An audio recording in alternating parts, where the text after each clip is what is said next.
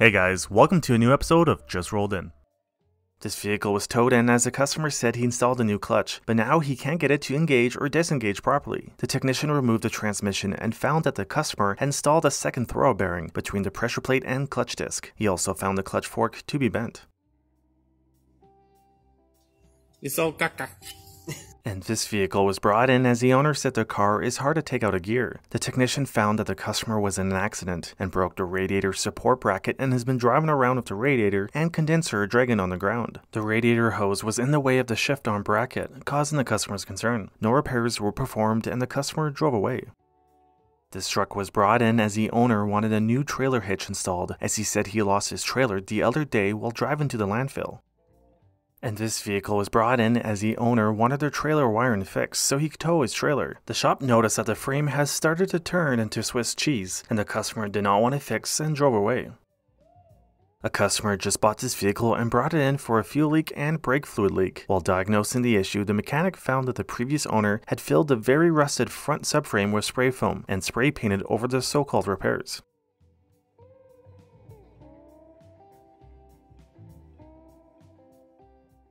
Long story short, a customer tried to use spray foam on their very rusted frame, but that did not work and the vehicle is now being sold for parts.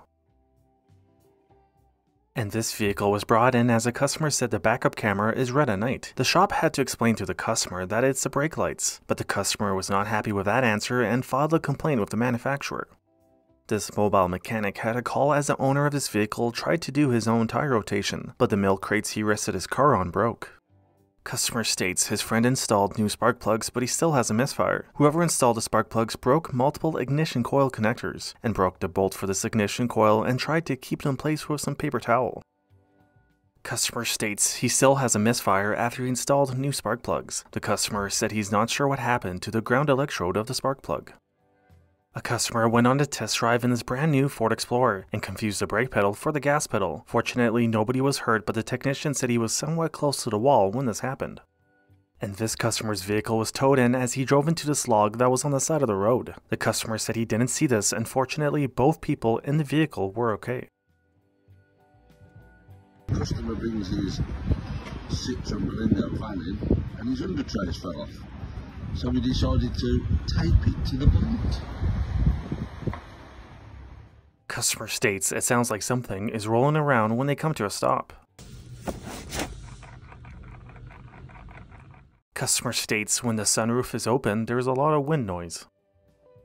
You can submit clips that you personally filmed on our website at justrolledyt.com.